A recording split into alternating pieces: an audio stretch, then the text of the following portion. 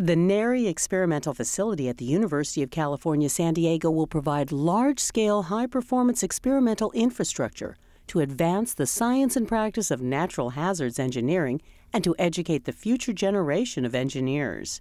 Only 10 miles east of the UC San Diego campus and only 16 miles northeast of San Diego International Airport, NHERI at UC San Diego is easily accessible to researchers and educators from around the world. Research conducted at the NHERI at UC San Diego experimental facility will lead to improved design codes and construction standards, validated computational simulation models, and accurate decision-making tools necessary to build and maintain sustainable and disaster-resilient communities. To accomplish this, UC San Diego will provide the large, high-performance outdoor shake table, referred to as LH Post, to the NHERI network. The LH Post was developed under the NSF NICE program. The LH Post enables real-time dynamic testing of large to full-scale structural and non-structural systems to understand the performance of buildings, critical facilities, and bridges. It can also accommodate large soil boxes to investigate soil structure interaction problems. The platen, which is the part of the shake table that moves, is surrounded by a reinforced concrete reaction mass. Installed here on the table is a full-scale electrical substation consisting of poles and insulators, some of which are equipped with spring dampers at the base supporting 500 kilovolt transmission lines. UC San Diego will also make available a California Department of Transportation-funded Soil Structure Interaction Facility, referred to as the SSI facility, consisting of 2 large refillable soil pits separated by a reaction wall. Other features of the NHERI facility include a hydraulic power and control system building, construction support equipment, meeting and office space, and a machine shop. The facility provides extensive space for construction and ease of access. Heavy test specimens relative to the table's 2,000-ton payload capacity are built directly on the platen. As a Year 1 upgrade to the facility, the construction of a heavy-duty staging area has been proposed to maximize the shake table's throughput. Small to moderate-sized specimens weighing up to 100 tons would be constructed on the staging area and then lifted onto the LH Post. The hydraulic power system is shared by all test equipment at the NHERI site. It consists of 2 hydraulic pumps, a surge tank, an accumulator bank, a pressure regulating valve, and a hydraulic piping system. A cooling tower and electrical power substation are located outside the building. A service tunnel connects the hydraulic power and control system building to the LH Post. Under the table, surrounded by the reinforced concrete reaction mass, one can see the infrastructure that supports the 25 by 40-foot honeycomb steel platen. The LH Post is driven in its longitudinal direction by a set of 2 servo-controlled dynamic horizontal actuators, one at each end of the platen. During testing, the shake table slides over 6 vertical actuators, currently used as active hydrostatic bearings. 2 nitrogen-filled struts connected to the bottom of the reaction mass compress the platen against the vertical bearings to control overturning of the platen by the sway of the specimen. The LH Post currently performs as a single-axis shake table. However, the facility was built for easy upgrade to 6 degrees of freedom. Upgrading to this capacity will not require any structural modifications, but only the acquisition of additional servo-hydraulic equipment. In its current single degree of freedom configuration, the performance specifications of the LH Post are significantly higher than any other shake table in the United States.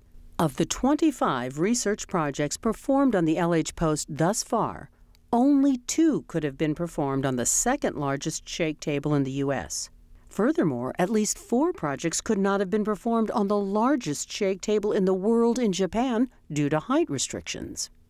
Because of its full-scale, system-level dynamic testing capabilities, use of the LH Post circumvents the problems related to inaccurate boundary conditions and scaling. An additional distinguishing feature is its payload capacity of 2,000 tons, allowing the LH Post to be used in combination with large soil boxes. This enables the seismic testing of geotechnical systems, such as underground structures, bridge abutments, and earth retaining walls. The heaviest specimen tested on the LH post thus far weighed 1,000 tons, representing only half of the table payload capacity.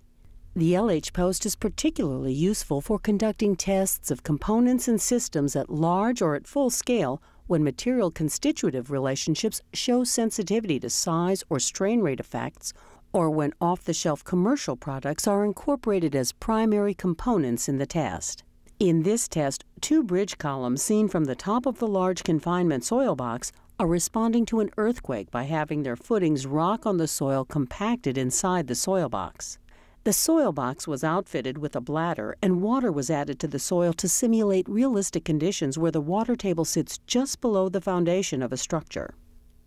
This test of a retaining wall with soil backfill performed in a laminar soil shear box allowed researchers to investigate the soil failure mechanism behind the wall at full scale. This half-scale landmark experiment tested a 4-story building specimen equipped with an innovative floor anchorage system that reduced the inertial forces during an earthquake, minimizing structural damage and maintaining a plumb, vertical configuration of the building at the end of the earthquake.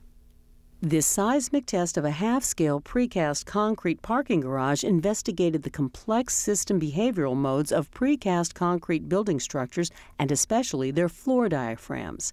This allowed for the development of high-fidelity nonlinear finite element models, which were used to develop seismic design provisions that will be incorporated in the 2016 edition of the ASCE 7 standards.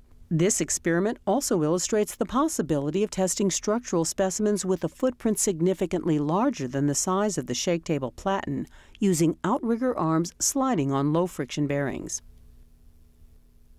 This test of a wind turbine standing over 100 feet tall demonstrates how this outdoor facility with no overhead height limitations enables the testing of taller specimens than is possible on any other shake table in the U.S. and the world.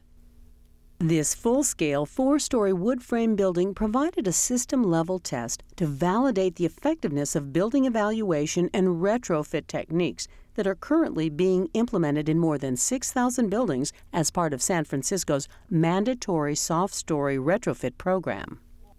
Because of the unique capabilities that the LH post and SSI facilities offer, strong industry engagement is typical of many test programs at the facility. The involvement of practicing engineers and code-writing committees who play a key role in using and disseminating the research findings to industry will transform the state of practice. The impact of NHERI at UC San Diego will extend beyond engineering practice. We will provide enhanced outreach activities in an effort to recruit K-12 students from diverse backgrounds into STEM fields.